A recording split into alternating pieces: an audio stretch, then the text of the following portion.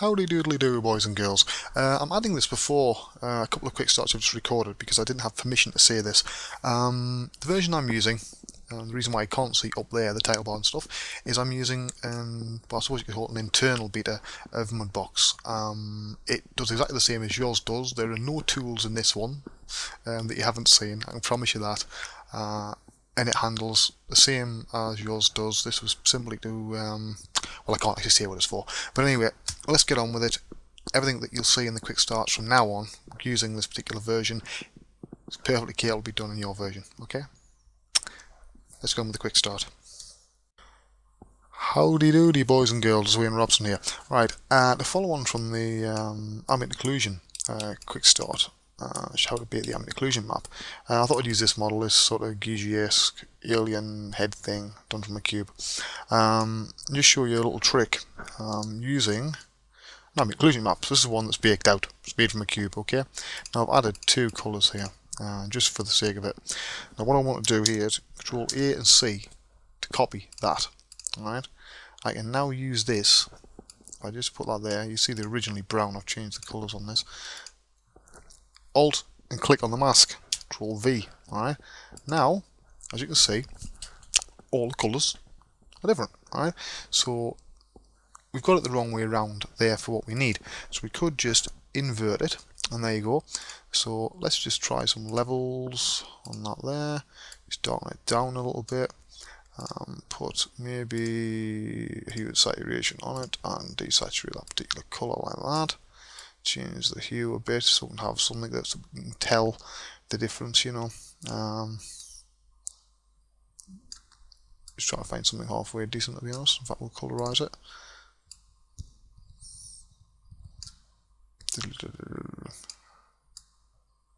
Like that there. Take this one here. So I'll just quickly merge all those. Take this one here. Now, if I wanted to sample that colour there, we just darken it down a little bit like that. Maybe a little bit more saturated into there, like that. And we now have it dark. I think we would actually go darker than that. So let's just go darker and more saturated. And there you go. Now I want to save this out, and then we'll reload it in Mudbox. And you'll see it gives us a bit of a start for texturing. Okay. Okay, we're in Mudbox.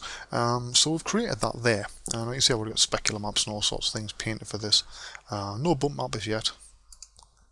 I can load that into there.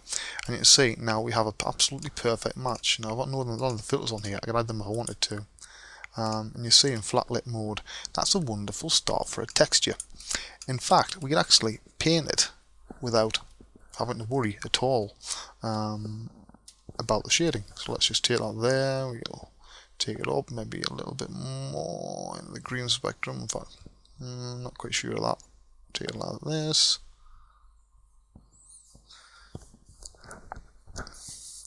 You see if we just create a bit along the top there, would help if I had the correct fall off.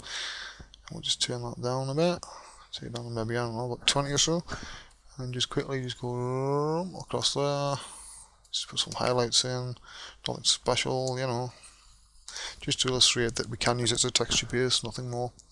Then we of course take it and just darken it down a bit, add some stamps and stuff onto it, and just quickly give us hell of a hard randomize on, like that, you know. Use it at the beginning of a texture. This is not going to win the awards, this one for sure, but it illustrates the point that now you've got the beginning of a texture.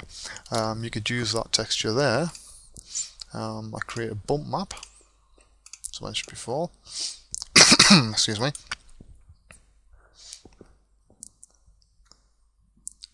Take this one, and then duplicate selected, and then quickly, I'll have to drag this window down.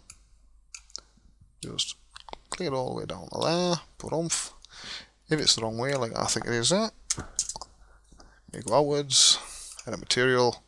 Take the bump depth there, and of course I can play around with the bump depth. I've exaggerated way over the top just so you can see it, right? And you can see there that we've got the beginnings of a texture that you see. There's the bump map there. So So maybe something along the lines of that. We could of course use that in conjunction with speculars and everything else.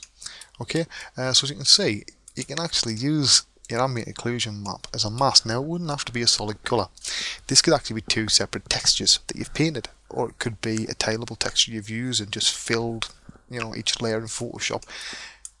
It literally is endless. Okay, it's absolutely endless what you can do here. So hopefully that inspires a little bit some of the things you can do with an ambient occlusion map. Okay, I'm Robson. I'll see you all next time.